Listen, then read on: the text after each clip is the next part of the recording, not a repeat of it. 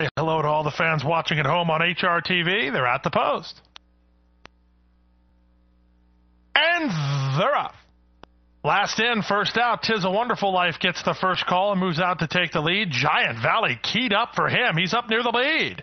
Blue Business is in between horses with Tolaire to the inside. Then Royal Apollo. River Star driving to challenge on the fence. A length and a half back to Quatermain. Then it's a gap back to the inside, Not a Boat, and last Lawrence Jester. Based on the form, it's unbelievable that I'm going to say this. Giant Valley is in front with 5 furlongs to run. Giant Valley by a head. 'Tis a Wonderful Life is there second, 2 lengths more to Royal Apollo third. Then Tolaire. Blue Business has shuffled himself back to 5th, but he appears content with that position. River Star is next on the inside.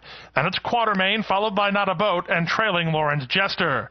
They round the far turn. On the outside, 'Tis a Wonderful Life at the 3 furlong point takes the lead. Giant Valley is back to second. They've opened up 6 lengths on Blue Business third. Toward the inside, Royal Apollo is fourth, then Quatermain and Tolaire, and they run to the top of the stretch. The leader is getting away at the quarter pole. 'Tis a Wonderful Life. He loves life. He's 6 lengths to the good.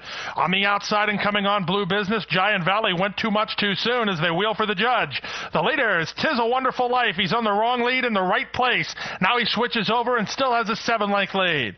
Blue Business doing exactly what he always does, firing for a minor award, but he can't catch 'Tis a Wonderful Life.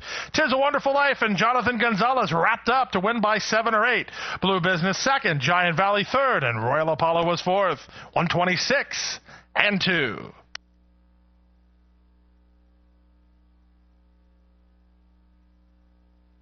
$10, $41.60. Early pick 4, 2-4, $6.10, $50.20 for a 50-cent investment. The double $6.10, $22.40.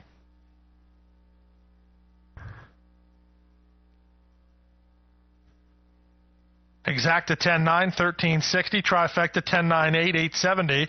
Superfecta $145.20, 14.52 if you played for a dime. Congratulations to 'Tis a Wonderful Life. That's his second career victory and first here at Gulfstream. Next up is the 6th race. Race number 6 brings out 2-year-olds at 4.5 furlongs. This race will start at the 5 furlong mark and finish at the first finish line. For those of you on track, the finish line for the next race is to the left of the winner's circle. Post time.